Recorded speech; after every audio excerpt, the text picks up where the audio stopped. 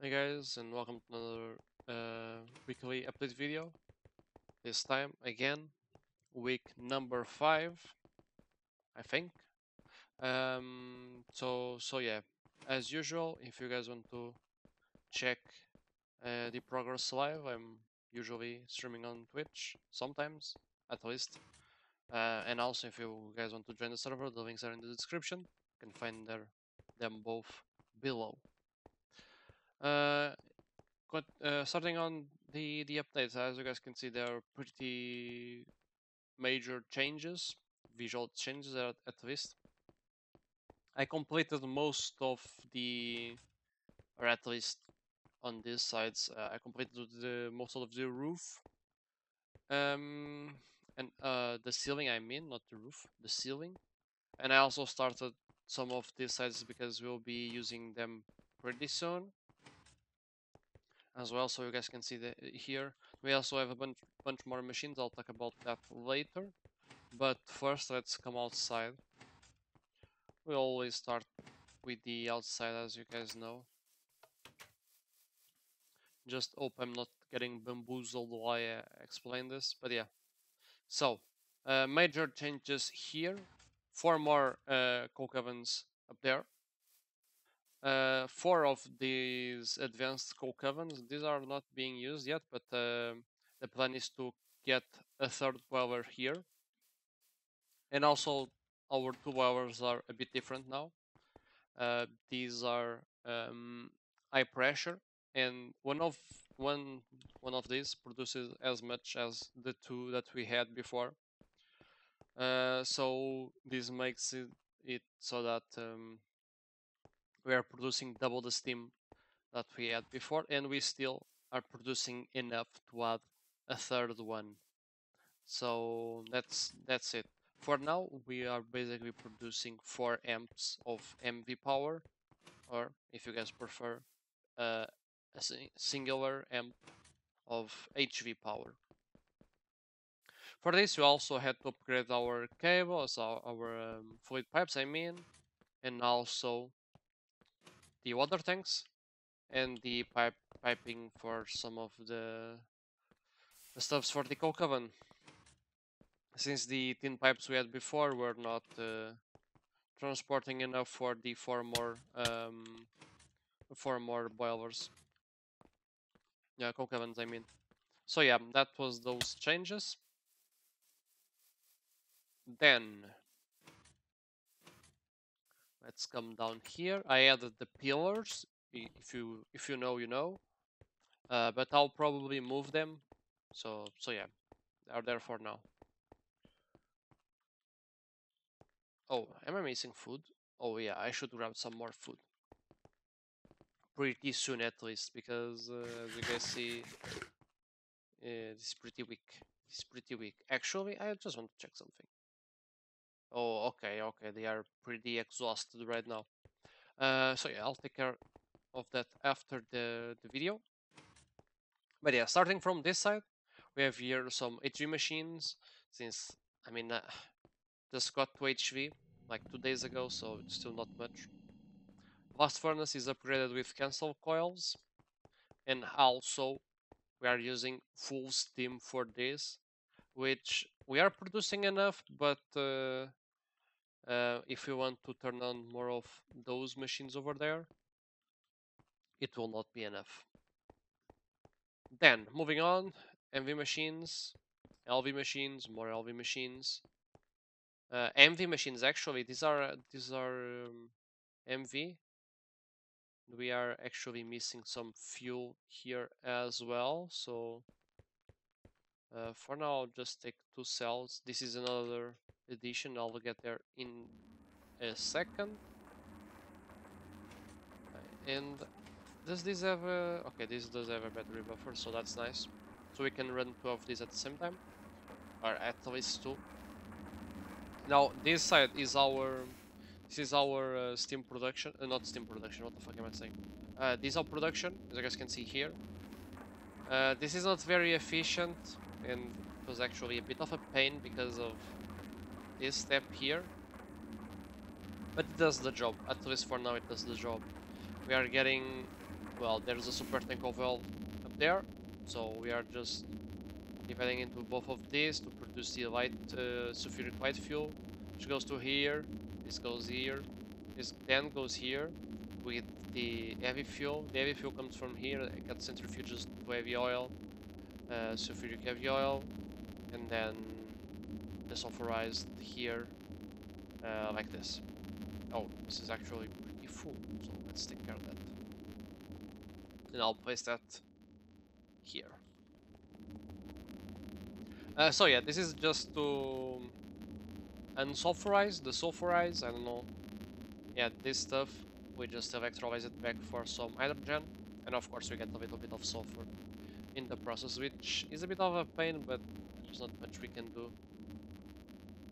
At least with the way this is set up right now.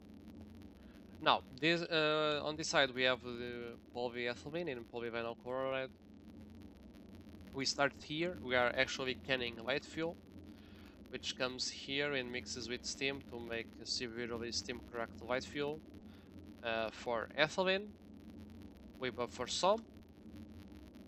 This produces tiny piles of carbon, which gets packaged into carbon. The ethylene is divided into two chemical reactors. One of is this one, which combines with oxygen to make polyethylene. The other one combines with chlorine to make vinyl chloride. The chlorine gets sent up here. Actually, not the chlorine, but this produces hydrochloric acid, I think. So the for chlorine, maybe it can cycle. I'm still not sure, to be honest. But yeah, the oxygen, the hydrogen goes here. Empty cells come here.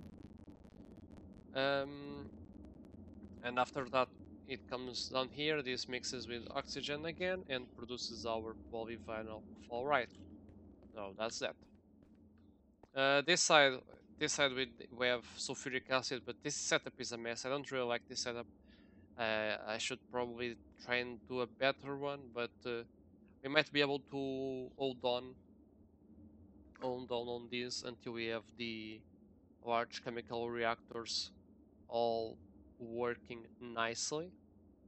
For now, it is not really a problem. But basically, how it works is we have, well, these three chemical reactors, and the recipes we are doing are not very good, I don't think. First, we have this one. Oh, I mean, let's start with the last one. Let's start from finish to beginning, I guess. So for our sulfuric acid, we have the water and our sulfur trioxide in a cell. So for this, then we are doing this recipe with the oxygen cell, uh, well, in a cell, I guess, and the sulfur dioxide in fluid form. And for this one, we are doing this one, which is sulfur in an oxygen gas in fluid form. And this complicates a bit the things, but I still haven't bothered to change this up. I just crafted a big batch, and that's what we have here. So yeah. This side we have our silicon solar grade dust. This is actually a better setup than what I had on my previous playthrough. I don't know if this recipe is new. I don't think it is, but it's pretty easy. I show you guys. I think I should be able to. Let's see if I can find the recipe quickly. Not that one. Not that one. That's ruthenium. If not, I can just search for it. It's not that big of a deal. It's silicon. Okay, this one. So we are doing this one. So this is just the trichlorosilane. Let's start with this, I guess. We just input the raw silicon dust, the hydrochloric acid, and two cells. Then we get two hydrogen cells and the trichlorosilane. And from there, to get our solar grade stuff, we add the two hydrogen cells that we just got back, and also the chlorosilane. So basically, well, both the cells and the hydrochloric acid just cycle. So we just need to input the raw silicon dust, then we get the solar grid stuff, which is pretty cool. It's pretty easy.